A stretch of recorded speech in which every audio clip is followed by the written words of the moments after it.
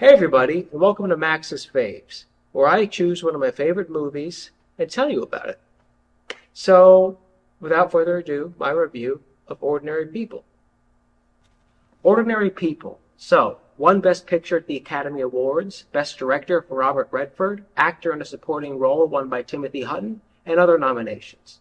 Ordinary People is a very complex, incredibly heartfelt, beautiful family drama. A family tragedy. Conrad, played by Timothy Hutton, big brother Buck, dies in a boating accident.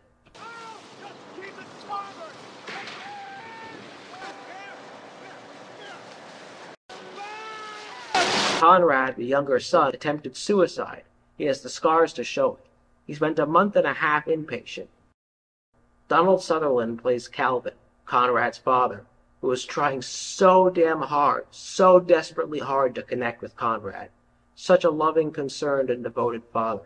There's a great performance by Judd Hirsch as Conrad's therapist. These scenes are as entertaining and funny, which the film greatly needed, as they are powerful and central to the story. Bought a Christmas tree and everything was hunky-dory, okay? You're the doctor. Don't take refuge in one-liners like you're the doctor, okay? Because that pisses me off. It was his father's idea to bring him there. And now about the mother, Beth, played by Mary Tyler Moore, playing majorly against type. After Buck died, everybody handled it in their own way. The mother's favorite son died, so she broke. Well, anyway, Mary Ann Raymond started to just scream, just cry, right?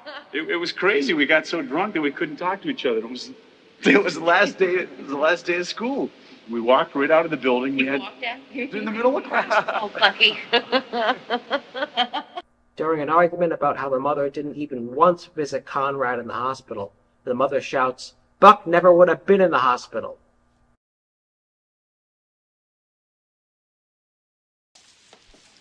Hi. What do you think? Very nice. What's wrong? Why don't you ask him what's wrong? Then maybe you won't have to hear it from Carol Lazenby. Hear what?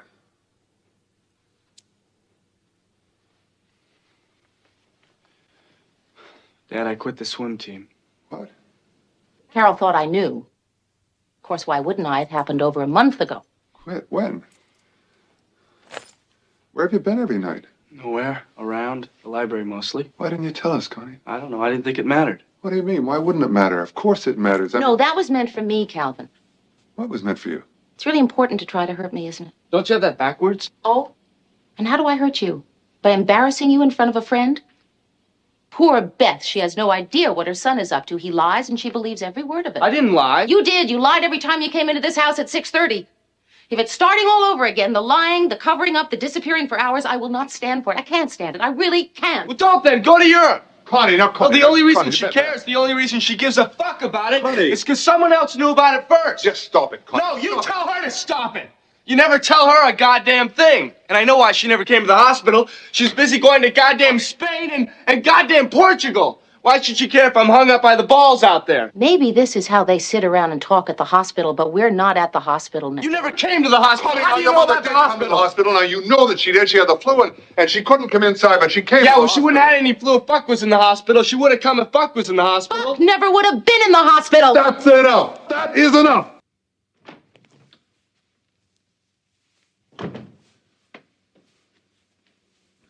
I want to talk to you. I need to sleep. No, in a minute. I didn't mean it. I didn't mean any of it. I'm sorry. Please don't be mad. I'm not mad at you. I'm just trying to figure out what happened down there. I don't know what happened. I'm sorry about it all. I'm sorry about the whole thing. When I said I didn't mean it, just please tell her. Just tell her. Tell her I'm sorry, will you? Why don't you tell her? Oh, God, no, I can't. Don't you see? I can't talk to her. Why not? Because it doesn't change anything. It doesn't change the way she looks at me. She was upset, Conrad. Your mother was hurt because you quit the swim team. I don't understand it myself. No, I don't mean just now. Don't you see? I don't mean just today. What then? Explain it to me. I can't. Everything's jello and pudding with you, Dad. You don't see things. What things? What things? Please, I want you to tell me. That she hates me. Can't you see that? Your mother doesn't hate you, Conrad. All right. You're right. She does. Please leave me alone now.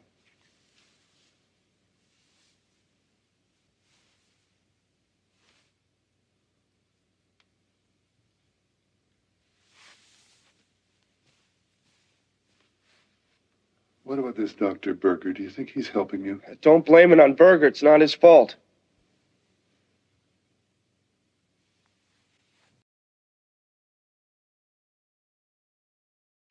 Connie, come here. I want to take a picture of Connie and his mother. No, I'll tell you what. Let's get the three men in there, and I'll take a picture of you. Connie, move in a little closer to your mother, okay? Prize winner. Yeah, that's great. Portrait. That is great. Do it. Page 1, Lake Forester. Isn't it, Mother? Yes, it's Yeah, I love it. Yeah. Sure doesn't cost. Calvin. Hold it. Connie, smile.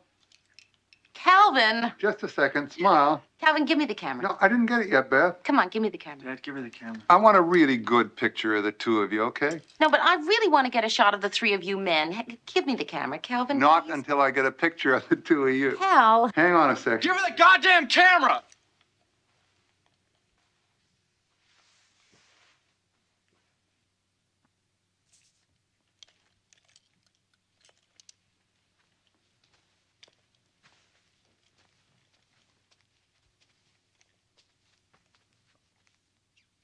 Smile.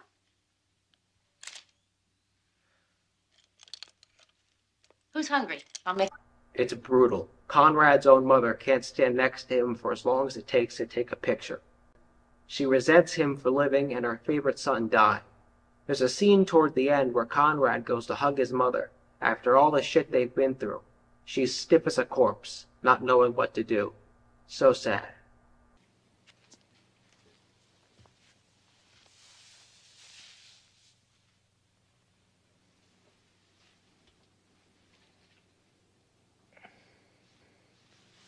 Good night.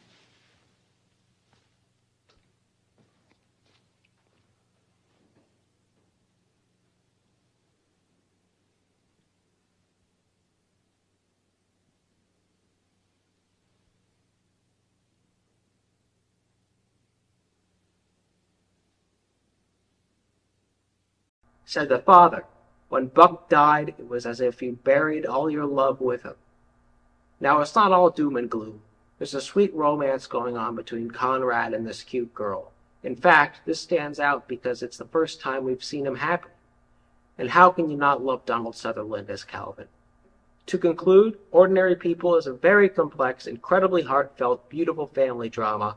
Give this one 2 thumbs up.